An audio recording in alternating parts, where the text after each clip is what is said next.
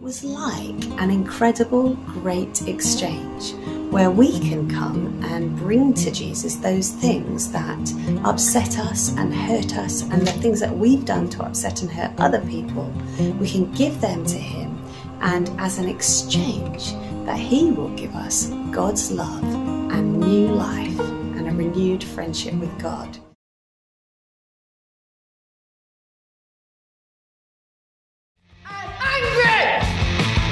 I'm hurt. I've hurt someone. I've done things wrong. I hate them. They lied to me. I lied. I feel so alone. I cheated. I've made a mess of things. I don't feel love. I stole something. I was rude to my mum. They left me out. I swore! I lost my friend.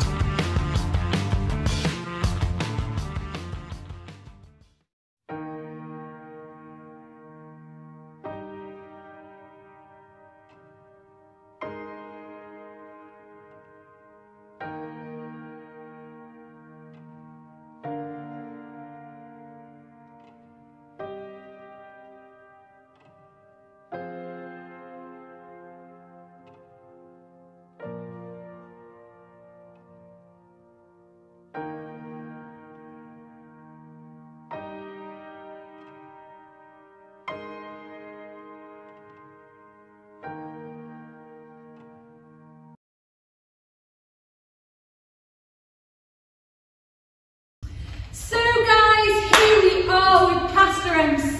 Oh. We are going to do an action song for you this week. We've been teaching Pastor MC the moves, so let's see how we get on, eh? Oh. Yeah, are we ready to move? Yeah, join in with us at home.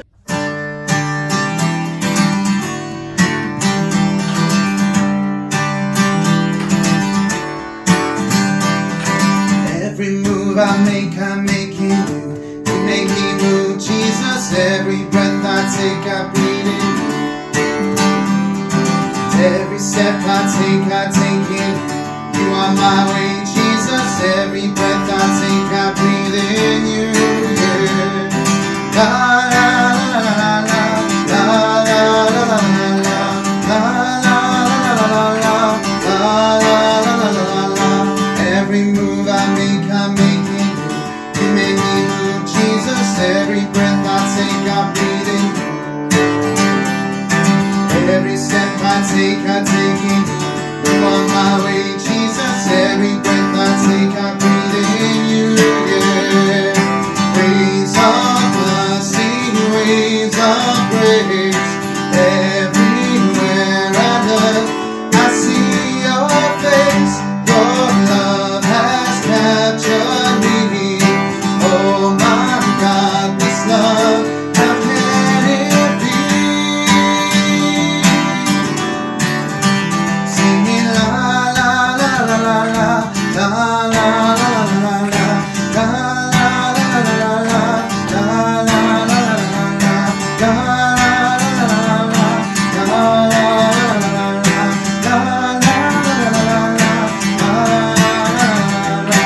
Every move I make in you.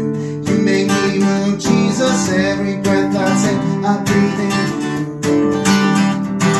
Every step I take in you. You are my way, Jesus. Every breath I breathe in you. Yeah. Waves of mercy, waves of grace. Everywhere I look, I see your face. Your love has captured me. Oh my God, this love, how can it be?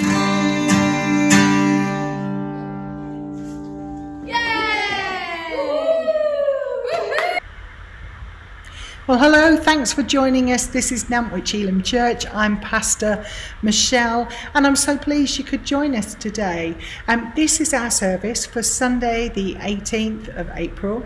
And you may have noticed there's a bit of dust in the air. We have been cleaning the chapel here The team have been up in the rafters, like right up to the very top of the church, and been cleaning and bringing some of the dust down that we think might have been there for the last 97 years or so that the building's been built. So welcome. You know, today our service is taking place outside. Our main service is happening in the grounds of our church on the London Road, so Regents Park on the London Road, Nantwich. You can find us there at 11 o'clock. And we will be having a great time together. We will be outside in the fresh air, enjoying the sunshine on a warm April's day, wearing our masks and singing very loud, I hope, and really enjoying gathering together. But if you can't be with us today, if you can't be there at 11 o'clock, we just put together this little service for you. So enjoy our time of praying together, our time of worshipping together, and a short message as well. And we will be back online next week, but also we're planning to meet in the chapel as well. When the dust has settled and we can breathe freely, we will be meeting and gathering back in the building as well. So come along if you can. There'll be the 9:30 service and the 11 o'clock service. But today you're online with us, so in a moment there'll be some songs of worship, some prayer, there'll be a short message, but first I'm going to pray. So thank you for being with us today. Father God, we come before you and thank you that you are the one true living God. Father, Jesus, Holy Spirit, we worship you today. We give you glory and honour and praise, and we ask, Lord God, that we would know you more deeply as we gather together, that we'd be strengthened as we pray, as we worship, and we hear your word together. We pray for those who don't believe yet, in our families, in our workplaces, in our community. Lord, we ask that your word would go forth in power and people would receive Jesus as their saviour, their healer, their baptizer, and their coming King. And Father, however our hearts are today, whatever the condition of our hearts, Father, we pray we would be strengthened by meeting with you. Father God, we ask, Lord God, if we are weeping right now, if we are in loss, that your Spirit would come and bless us as we mourn. And Father, if we find ourselves in a time of flourishing and prosperity, then Lord God, we pray that you would help us to keep near to you in the enjoyment of that season, Lord. Let us not depart from loving you or get complacent in our worship, but let us draw close to you. So however we are today, Father, we pray we would draw nearer to you, be strengthened by you, we'd know the filling of your Spirit, so that we could go out into the world you've created and share the love of Jesus Christ. Help us to be the gospel. In Jesus' name we come to you today. Strengthen us, Lord. Amen.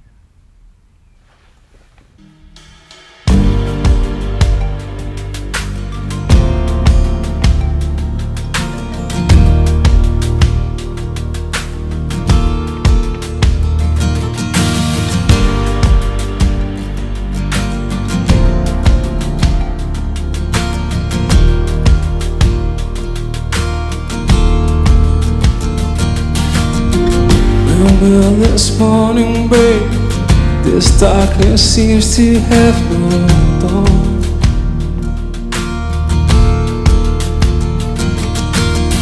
I'm hanging by a thread. The fabric of my faith is torn. And I'm holding on to you. I'm holding on to you. When hurt is closing in, pain seems to hide you from my view.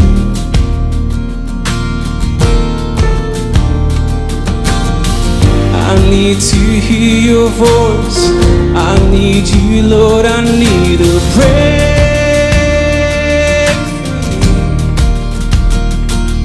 I'm holding on to you. I'm holding on to you. Yeah. You still got, still hope, there's still life in these bones. I will praise you. I will praise you.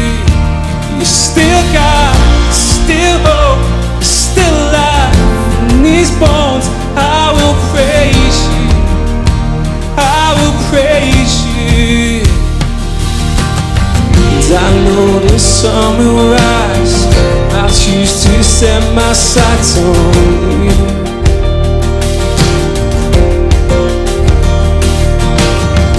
And when my vision clears, I'll see the mountains that you move. God, you were holding on to me. You were holding on to me. Yeah, you still got, you still hold, you're still alive in these bones. I will praise you, I will praise you. You still got, you still hold, you're still alive in these bones. I will praise you, I will praise you. You still got, you still hold, you're still alive in these bones.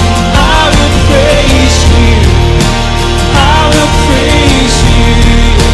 You still got, you still hold, you're still alive in these bones. I will praise you, I will praise you.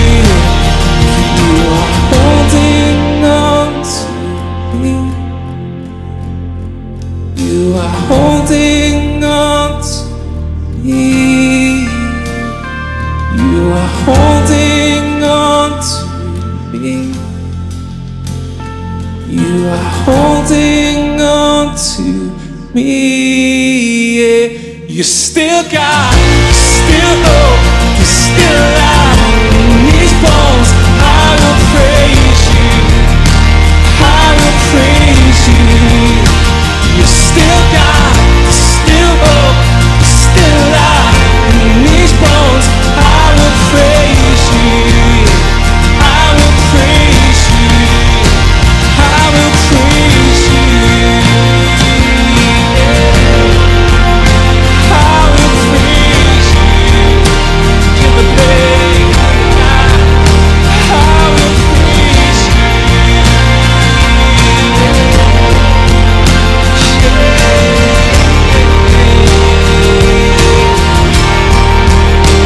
You still got, still hope, still alive in these bones. I will praise you, I will praise you. Still got, still hope, still alive in my bones. I will praise you, I will praise you. So I will praise you, praise you.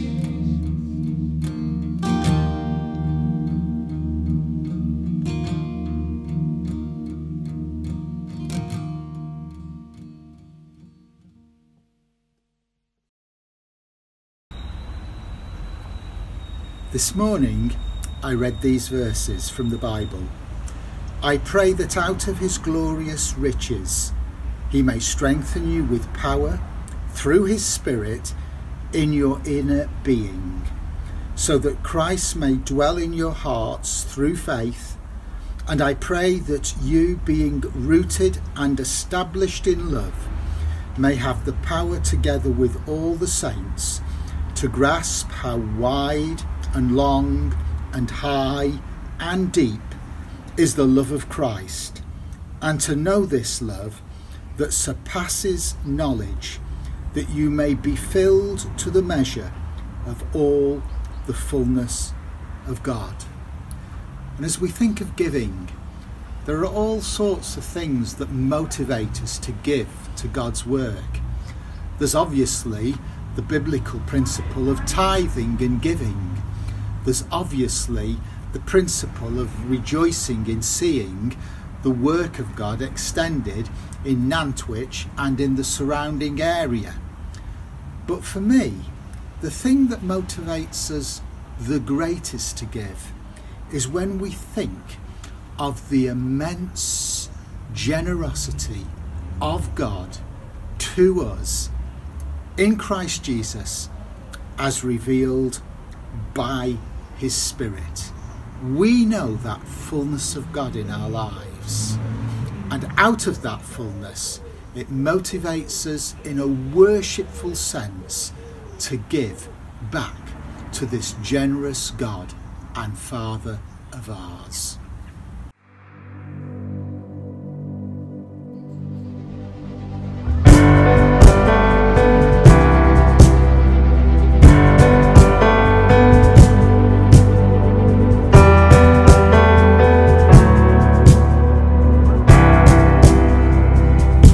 Give you glory for all you've brought me through, and now I'm ready for whatever you want to do. I'm moving forward to follow after you, and now I'm ready for whatever you want to do. Your presence is an open door. We want you, Lord, like never before. Your presence is an open door. So come now, Lord, like never before.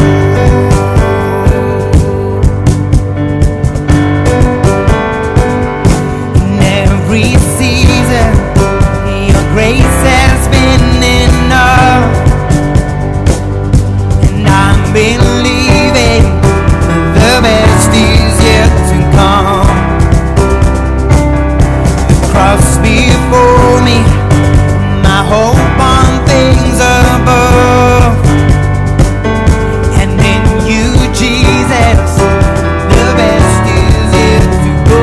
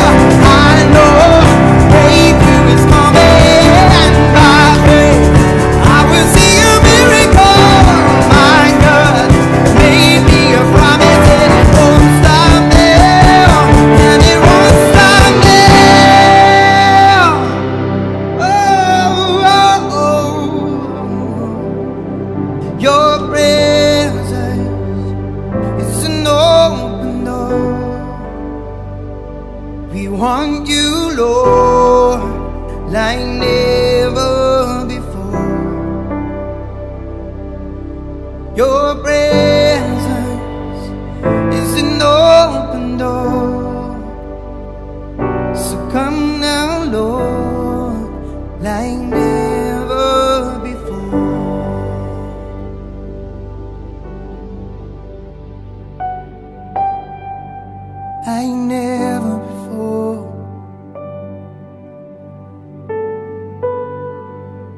right in this moment. Reassure us of your word. Your promises are true. We need you.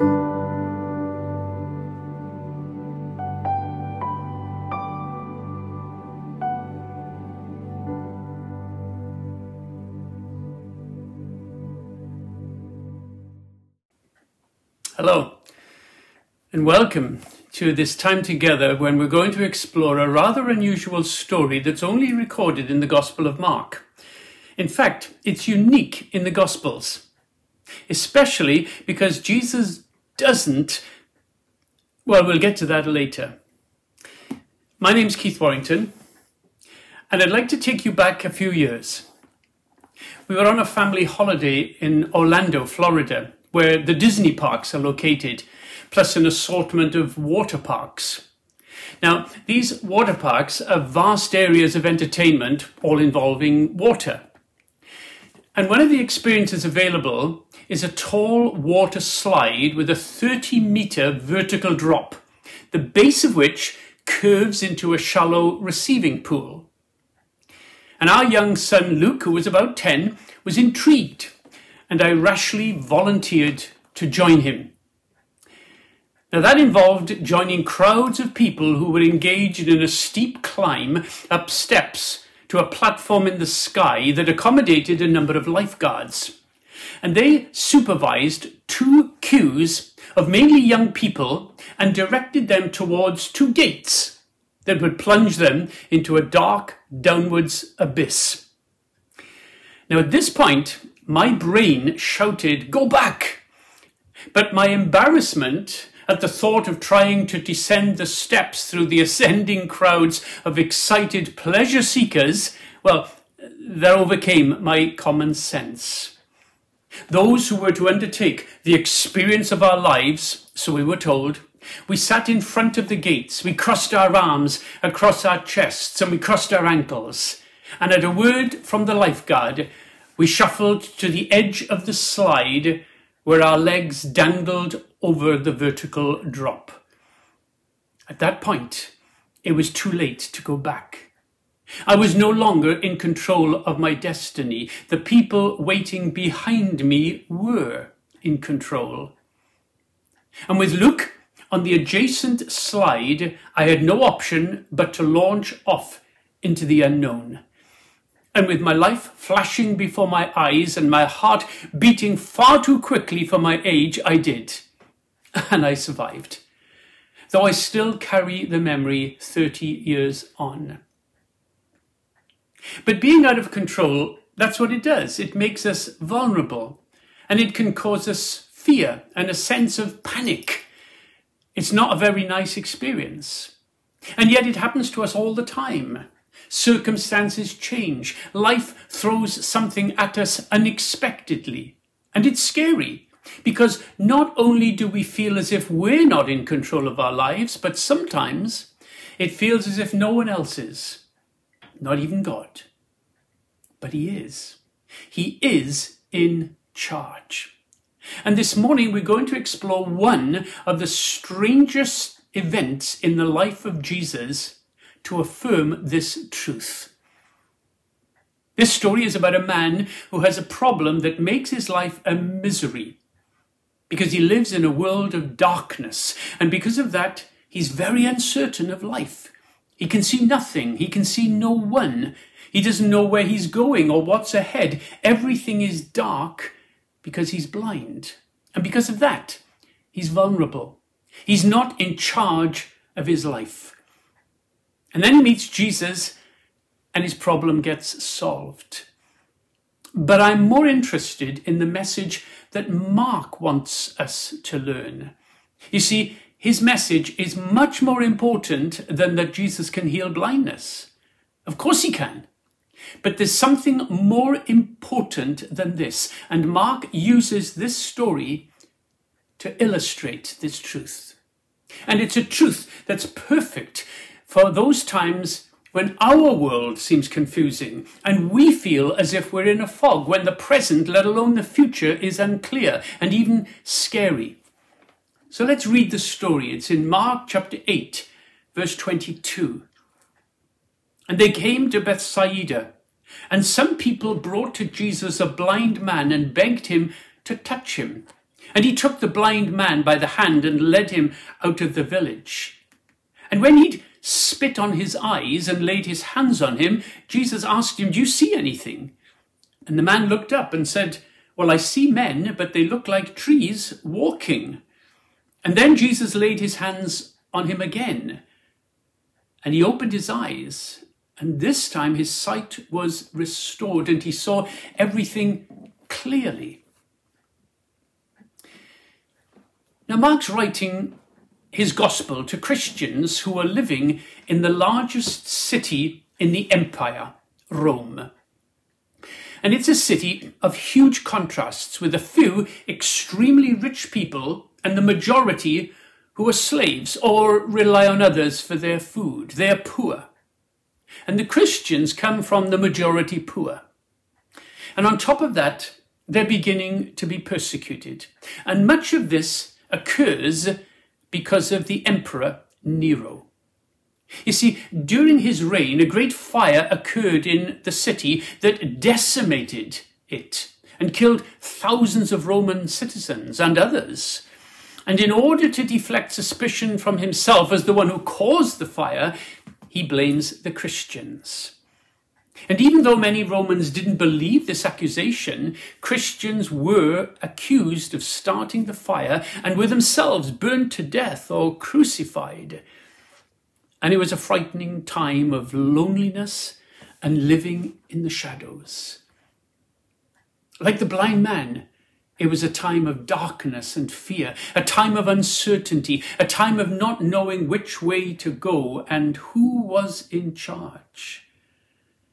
And Mark's got a very important message for his readers, and this is it. Someone else knows where they're going, and he's able to provide the light, but not necessarily straight away. Of course, that's Jesus. But there'll be times this week when life gangs up on us, and we also won't know which way to turn. There'll be times in our lives when we've choices to make and we're not sure what we should do, and we're afraid of making a mistake. And we're like the blind man and the Roman Christians who were in the dark, and we need someone to walk with us as they did. And the message of Mark to us is the same as to his readers. Jesus is in the darkness with us, and in his time, he'll provide the light. So what happens to the blind man? Well, the first thing we read is that the people beg Jesus to touch him. And Jesus takes the man's hand and leads him out of the village. Interesting. Why? Well, Jesus is giving the blind man the opportunity to trust him. Even though he can't see Jesus, and so he doesn't know where Jesus is leading him, he's prepared to take his hand and trust him in his darkness. And Mark wants us to determine whether we are prepared to trust Jesus in our darkness too. But then Jesus spits on the man's eyes. That's strange. And why does he do it? Well, the Jews believed that spittle had therapeutic powers. In fact, they believed that the spittle of a rabbi had special therapeutic powers. You see, spittle was associated with therapy. And so Jesus is demonstrating to this man who can't see him that something therapeutic is going to happen, something good. And so when he feels the gentle spray of liquid touching his eyes, he's aware of what that signifies. Something good is going to happen to him. Now, Jesus didn't need to do this. He could have just healed him, but he wants to lead the man to his healing in a gentle way that helps him know the journey ahead.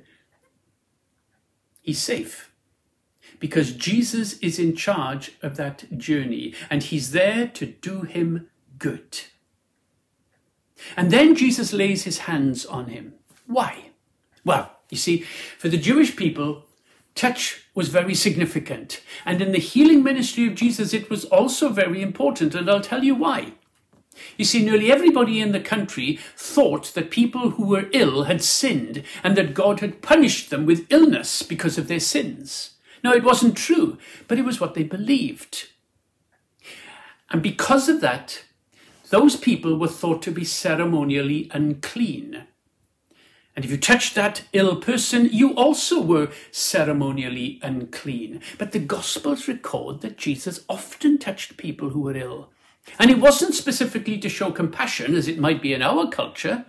Rather, it was to say, in effect, Jesus doesn't get contaminated by their illness.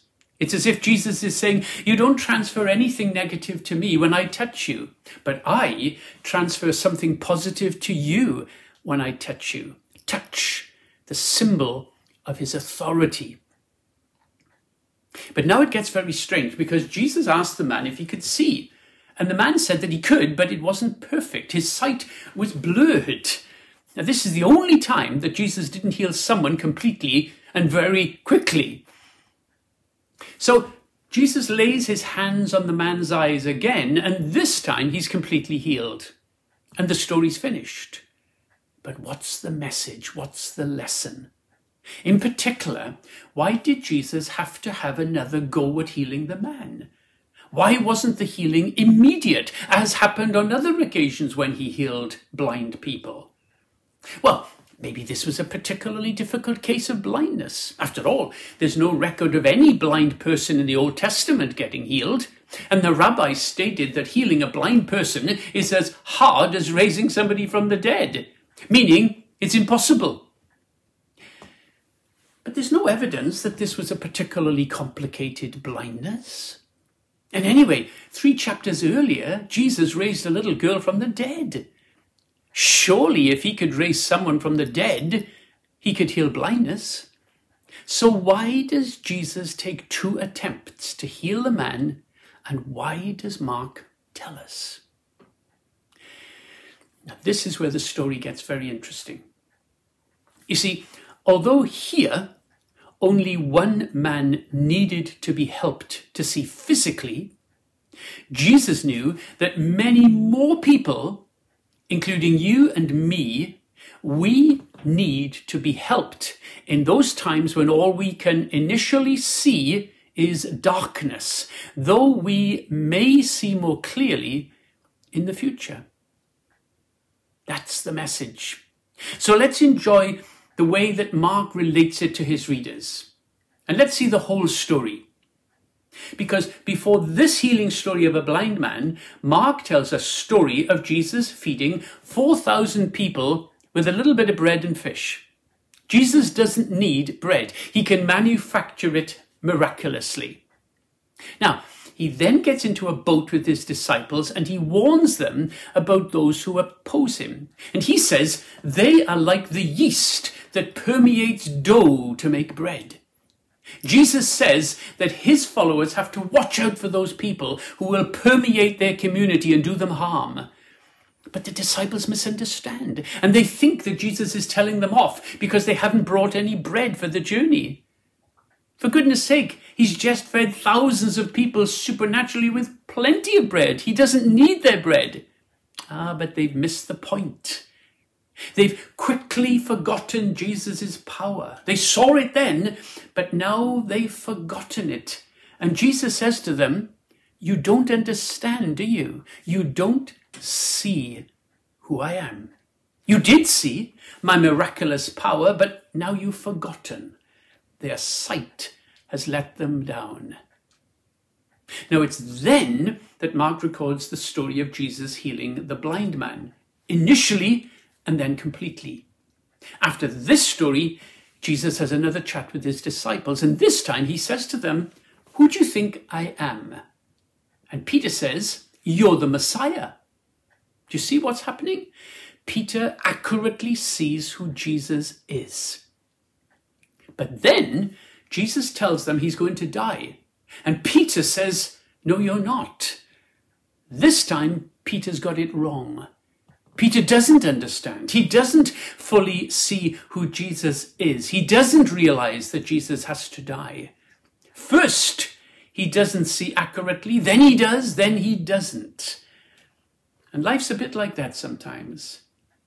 You see, this story of the blind man seeing is in a section where the lesson is not about healing, it's all about seeing, about being in the dark, about living with uncertainty, about knowing and not knowing, about seeing and not seeing and then seeing, about learning to trust the one who sees everything that happens to us.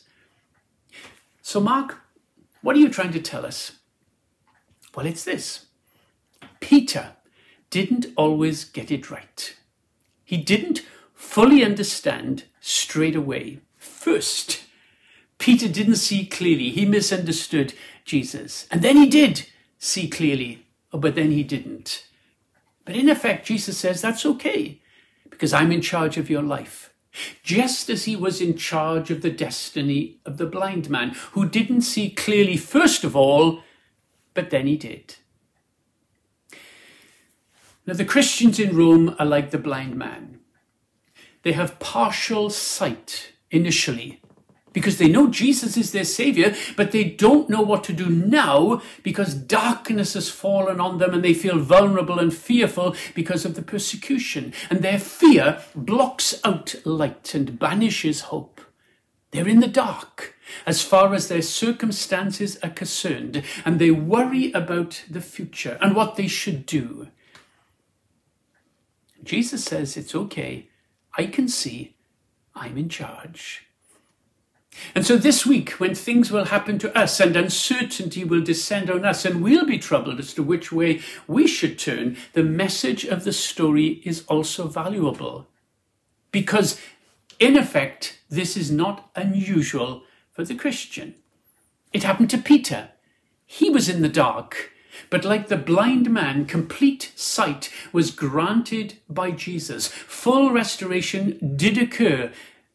But, and here's the point, not straight away. And it's the same for us.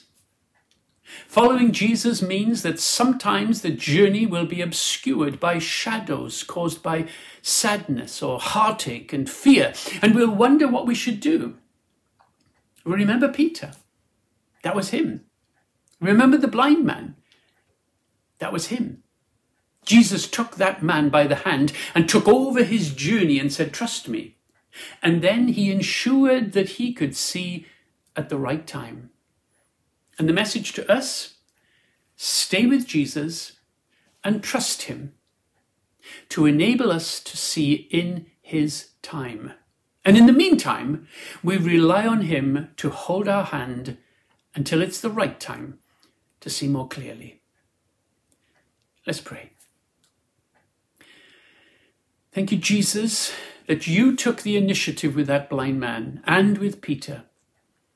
Thank you that you have taken the decision to take care of us.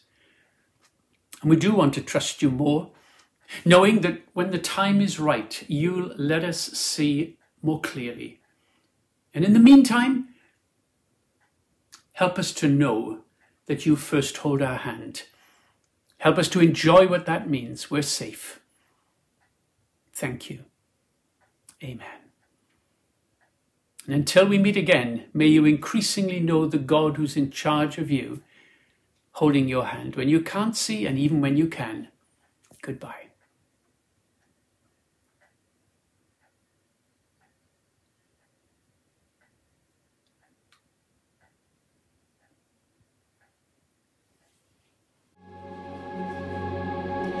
You found me.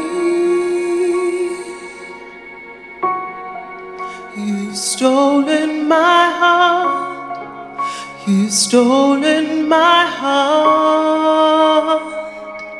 You found me.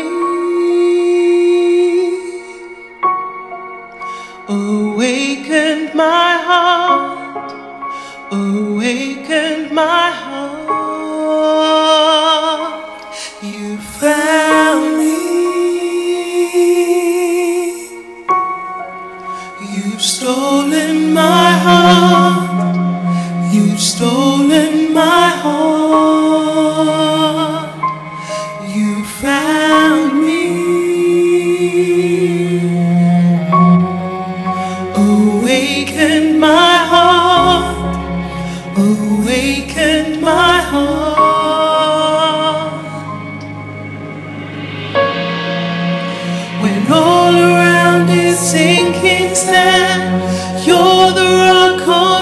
which I stand. You're the rock on which I stand.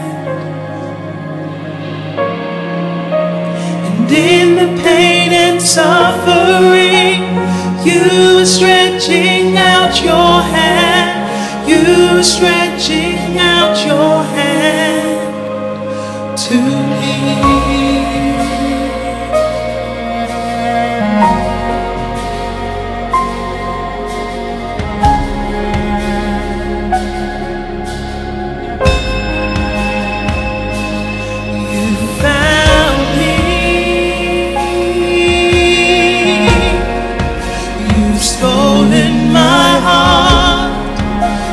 Stolen my heart, you found me, awakened my heart, awakened my heart.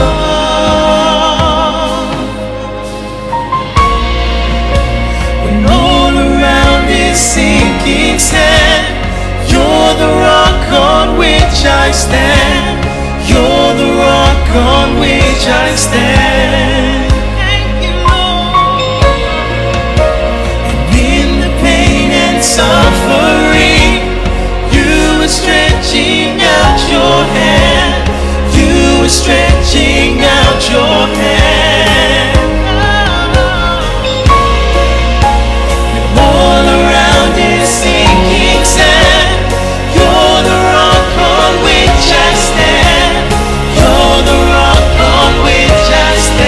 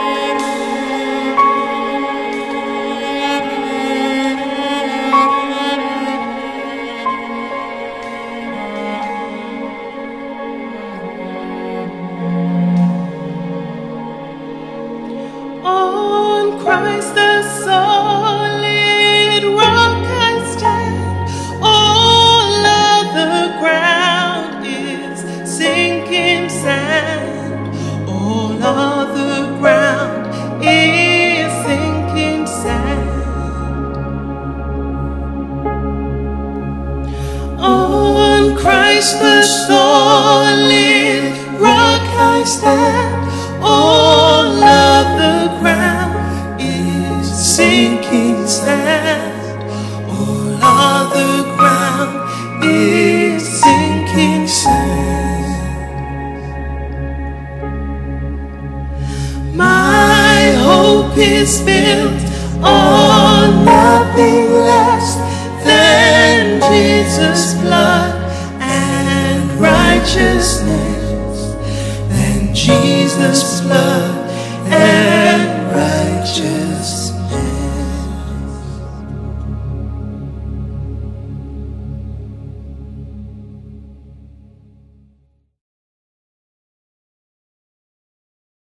Well, thank you for joining us, and as normal, I am going to close our service with our church blessing. We bless this church with the blessings of God so it can be the church the Lord has called it to be. We bless this church with an increase in knowing the presence of God. We bless this church with release and renewal in the Holy Spirit. We bless this church with a newfound love and liberty in Jesus Christ. We bless this church with God's protection. We bless this church with a new power to share the good news in this community, the nation and the nations. We bless this church in the name of the Father, the Son, and the Holy Spirit. Well, thank you for joining us. You be blessed today, and we look forward to connecting with you throughout the week. Do email us or send us your prayers, prayer@nantwichelimchurch.org. We'll be happy to pray for you. And keep on trusting the Lord. See you soon.